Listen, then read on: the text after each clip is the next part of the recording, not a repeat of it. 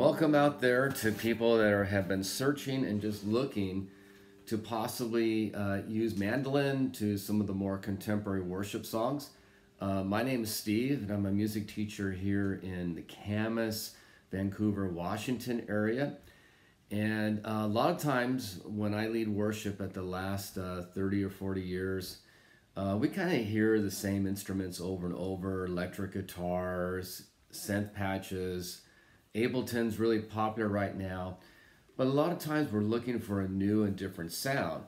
And especially if you're trying to break into the worship community and there's dozens of guitar players all over town.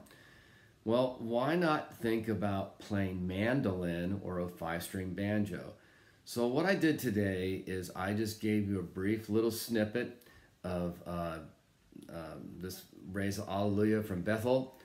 Very simple to do, and I didn't do anything that is out of the ordinary other than open 2-position chords. And the thing I just want to encourage you about is it's always about playing on your fingertips. And even if you have your hand back here, or if you have to go like here,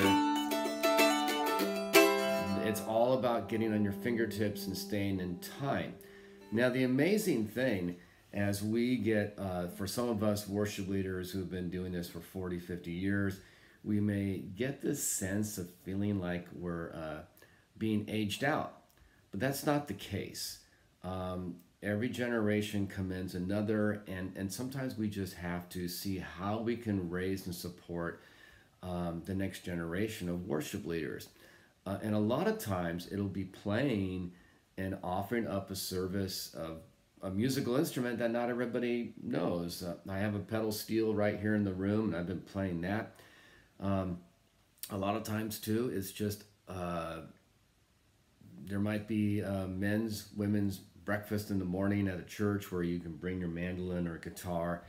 But the interesting thing about a mandolin is that when you bring it into a church service, the nature of the tuning, the strings, it just changes the atmosphere of worship. And again, you can go online, just start off with 2-finger chords, simple like this. Then eventually the bar chords will come in time.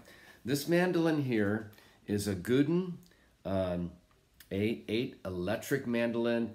It's very easy to play. It's active electronics. I run it through a lot of my amplifiers and effects, Strymon Timeline, Source Audio Ventris, and I might do a video of that later, just to see how banjos and mandolins work in the electronics.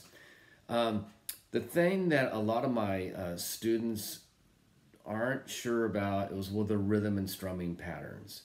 Like, how do you, will I raise a hallelujah,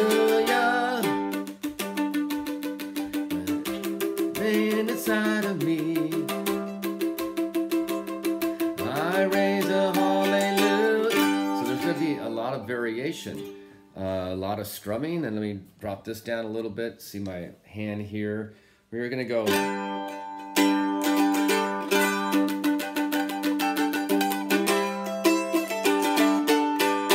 But what doesn't change is the ability to stay in time and know where the band is playing if you have a click track in your in-ears, and doing that as well.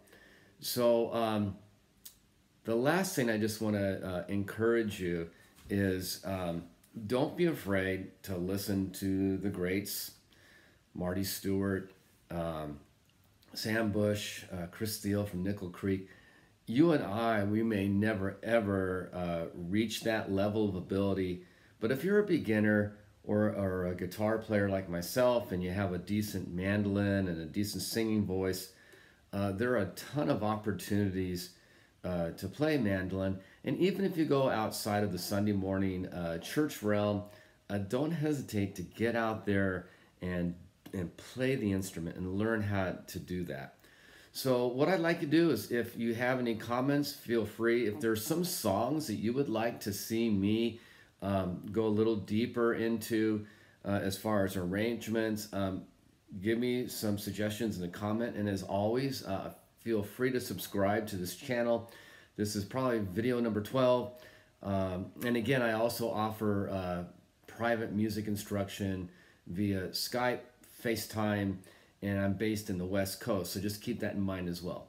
But again, thank you so much for tuning in, and hope to see you next time around.